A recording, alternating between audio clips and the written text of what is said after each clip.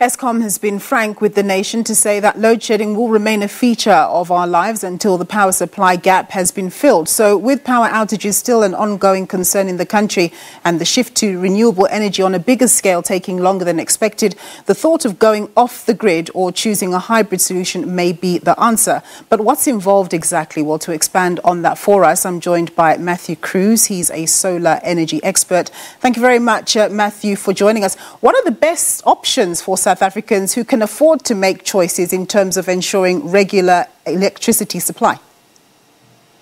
Great. Thank you for having me on the show. So the best option that we recommend is a hybrid solution that involves solar panels and battery installation at your home. And this takes advantage of the cheap cost of solar panels at the moment and solar energy. And the batteries will then also cover your load shedding while storing the energy that's stored from the sun during the day. I do notice that energy experts tend to batter around this idea of cheaper renewable energy costs, and they do say that the cost of producing the energy has decreased as the years have gone by. But just give us a sense of what the capital outlay would be for any of these solutions that you're suggesting. Great. Well, yeah, just before I give you that number, just to clarify that you can actually get just a battery installation initially as a more affordable option before getting the solar panels. And the battery installation will then charge during the times that load shedding is not happening and then give your home power during the times that there is load shedding. And then solar panels can be added to that. A full solution for a home that's costing around 3,000 Rand a month for covering about 90% of the electricity costs will cost around 200,000 Rand for a good quality system. And what I mean by good quality is there's a lot of installers that are installing the lowest quality systems in order to give the best prices. But those systems will only last about 3 to 5 years when they should last 15 to 20 years. So we recommend the best products with the best warranties. And us at Home Energy, that's what we provide. Just expand on the battery option for us. How does that work exactly? Where do you put it in your home, etc., etc.? Great. Yeah, that's a good question. So the battery option, I'm not talking about car batteries here. I'm talking about lithium-ion batteries that are attached to the wall next to your DB board or in your garage.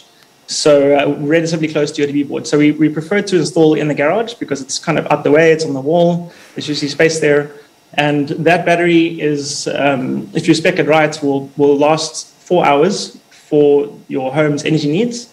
And if you want to go pretty much completely grid adjacent, you can get a battery that lasts 8 hours and then pretty much use only solar energy to cover your entire house's needs, and then you're paying no money to Eskom for your monthly fees. And then I did want to mention that there's this concept of going off-grid, and we don't actually recommend going off-grid completely. You do want to have that connection to get power when you need it from Eskom, because sometimes there's cloud cover for 3 weeks, and sometimes there's just not enough battery power to power your home from the solar power that you get. So we do recommend staying connected to the grid, but using almost no energy. Yeah, just touching on that, because that brings me nicely to my next question.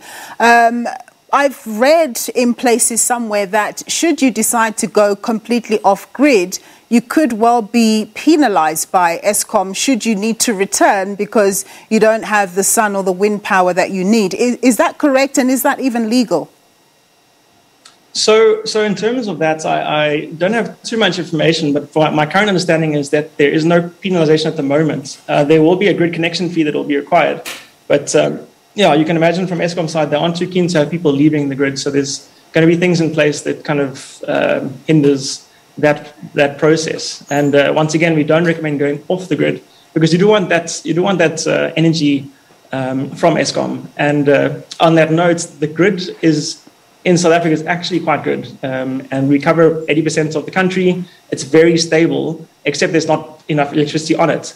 So when you have load shedding, it's always going to be a 4 hour, 2 hour, 6 hour period, and then after that, the energy will return according to schedule. So if you have a battery, that should pretty much cover all of your needs just for covering load shedding. Yeah, and lastly, of course, we've had the worst load shedding in recent months, sort of the latter part of 2021 and this year. Have you seen a sharp increase in people going for these alternative solutions? Yes, yeah, we see the visits to our platform. Every time load shedding happens, the traffic increases. And Suntime and PwC confirmed this month that load shedding is projected to happen every 3 days. And that's quite significant. And then on the other side of that, apart from just load shedding, there's also the cost of electricity is projected to double within the next 5 years. And so with the reduced prices of solar and batteries at the moment, the time to invest in a kind of solar and battery hybrid solution is now. This is the best time to invest. And you'll see return on investment within 3 to 5 years. Matthew, thank you very much for your insights there. Matthew Cruz, he's a solar energy expert from Home.